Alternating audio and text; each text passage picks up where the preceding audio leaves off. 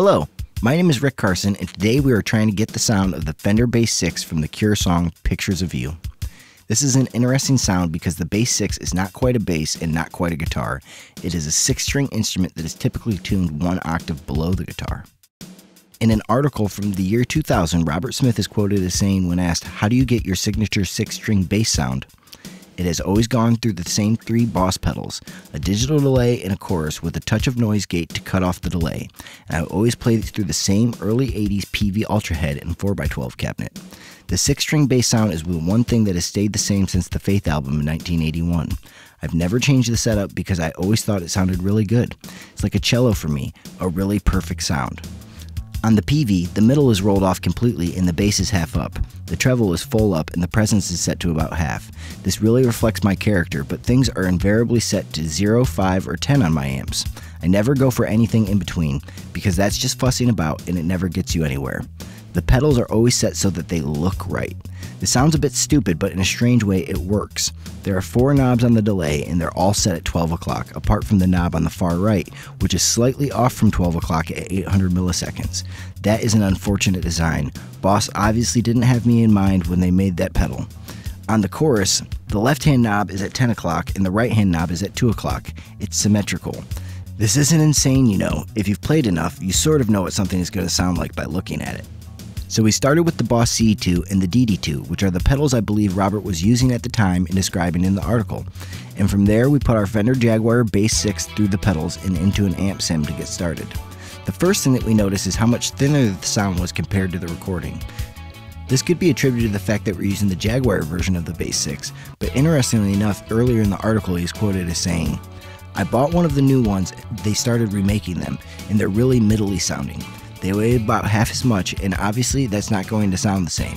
I don't know what they left out, but the 60s models are really heavy, solid guitars." So that is interesting, because right off the bat, the instrument that we were able to get our hands on sounded very different from the one on the record. We ended up relying a bit more on EQ than I would have hoped, but in the end, I believe we were able to dial in a tone that is very reminiscent of the sound on the record. For the amp sim, we ended up landing on the SJ50 from IK Multimedia's Amplitude. It's based on the PV5150, which was designed by James Brown, who also designed the PV Ultra. We recreated Robert's settings from the article using the clean channel of the SJ50, but with the Jaguar Bass VI, we felt adding a little bit more low end on the SJ50 got us closer to the sound we were after. That being said, the Boss chorus and delay pedals got us very close to the original sound on the record. I didn't think it was quite the same, and maybe it's because of the C2 that we have personally, but the chorus just didn't sound as lush. That led us to our next discovery. We then tried to recreate the sound in the box, and we ended up going with the Eventide Tricerachorus in place of the Boss. To be honest, Tricerachorus ended up sounding lusher and more like the sound of the C2 on the recording. We had all of the detune features turned off for the most part, and we set our rate to 0.76 Hz. We had our depth control set to a spread of 62 to 65. Next, we set the delay to roughly 6 milliseconds, which isn't really a feature offered on the Boss pedal, but we thought it helped.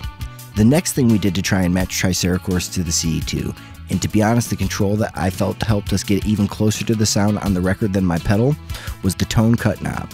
We ended up on a setting of 28. Setting the tone cut to 28 seemed to be the magic spot that helped the plugin really match the tonality of the pedal and get us even closer to the sound on the record. After that, we followed it up with a stock Logic delay plugin. This setup, in our opinion, came closer to recreating the Bass VI sound than the vintage Boss pedals did. There are a lot of layers with tons of effects on the original recording, and the 3 Tricerachorus modulation sources definitely could have helped get us some of the lushness of the layers of the recordings. They also could have added more chorus in the mix, and if you listen closely, it may be that there's even a slow bit of flanger applied to the whole song.